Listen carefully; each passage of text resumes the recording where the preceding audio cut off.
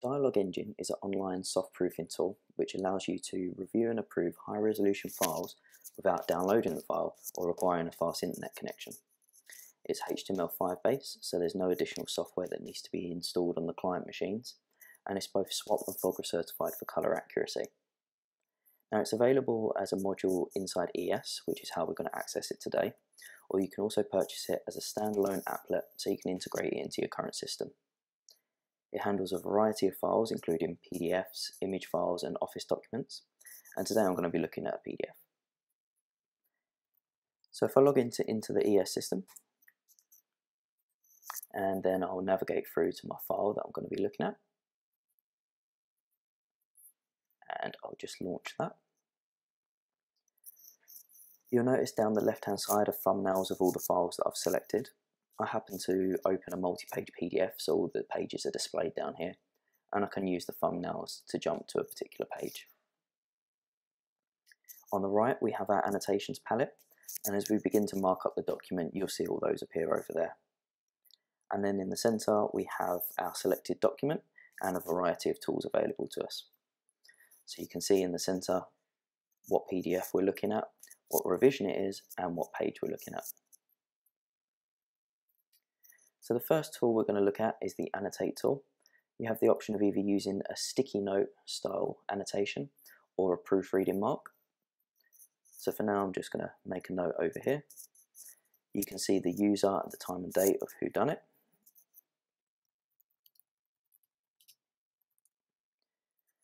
You can see that note has now appeared in the Annotations palette on the right hand side. So from there the users can come in, they can reply to notes, we can enable checkboxes to say that something's been done, or they can sort and filter those by the style of notes that they might be. We then have the drawing tool, and you have the option of either a freehand sketch tool, a rectangle or a circle. So here I'm just going to scribble over what I want to change. And again I could add some additional information using the Annotations palette. I then have the text tool, so I can extract any of the text out of the document on either a single word, a line or a whole paragraph. And I can just highlight the text that I want and click on it to extract that. I can make some changes here, so if I remove some words or change some, we can quickly see what's been removed, what's been changed, and on hover it will say what the word previously was. We then have the measurement tools. So from here we can check a particular length of the file. We can check angles, and we can check area coverage, whether that's based on a square or a freeform polygon that you can draw over the document. If we use the icon here, that will load up any of the technical information about the file, so including the document box, trim box, all the sort of usual stuff you expect from your PDF. And if you hover over that, you can see where those are defined on the page. We can also use this here as a quick way to navigate and pan around the document. We have the option to go to full screen mode if we want to. And we can also view the layers. So we can view layers on PDF files and also on PSDs, layered TIFFs and Illustrator files. So very handy if you don't have a copy of Photoshop available. We can just tab that down and turn off the relevant layers so we can easily see what's on what layer on the PDF. We can then view the channels that make up that document, including any spot colours that might be on there.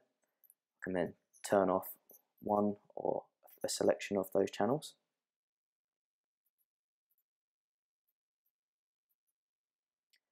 I have a densitometer tool. So if we want to make sure that it's the exact colour, maybe you've got some brand guidelines that need to be hit, we can quickly view the reading there and again turn that into a note so we can capture that information. Down the bottom we have our zoom tool, and we can quickly zoom in, pan around the document, and it loads very quickly. This is actually rendering the PDF on the fly every time you zoom in. We have our user preferences here. We have the rotate tool, so this is particularly handy on packaging work where you need to be able to quickly rotate around to read the text.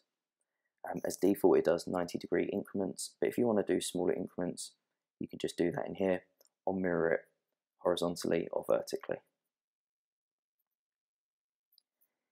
In regards to the view options, you have the option like what I'm using now, where it's viewing the PDF with the trim marks included. If I want to view those without, I can just change the mode there. Or if you're working on a brochure or a magazine, you might want to view the 2 pages side by side and pan through like you would on a real magazine.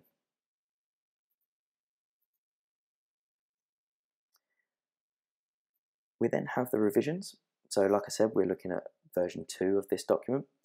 If I view this revision button here, I can then go back and view a previous version of the file and look at the previous annotations on there. Or I can actually do a comparison on the 2 files. So this will overlay the 2 documents and will highlight in green any areas that have changed between the 2 files, enabling you to quickly see what's changed between those 2 versions. And here we have the option of setting it as either a tolerance for a physical change, or we can set this to a delta E value for a colorimetric comparison as well. And we can choose whether that blinks or whether that stays static. And now we can easily see that some text has changed over here, and some of this has changed in our image. In addition to the Analyze mode, we have the Overlay mode. This is a kind of old-fashioned way of working, of putting 2 PDFs or 2 pieces of paper on top of each other and doing the flick test.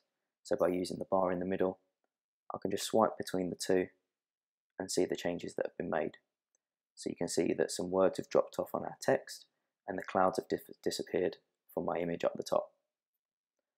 I also have the option of blinking between the 2 different versions, so quickly toggling between the 2 files and seeing what's changed. And then finally, I have the side-by-side mode. And these 2 files will stay in sync with each other, so as soon as I zoom in on one, it will zoom in on them both. So I can very easily compare what's been changed between the 2 files.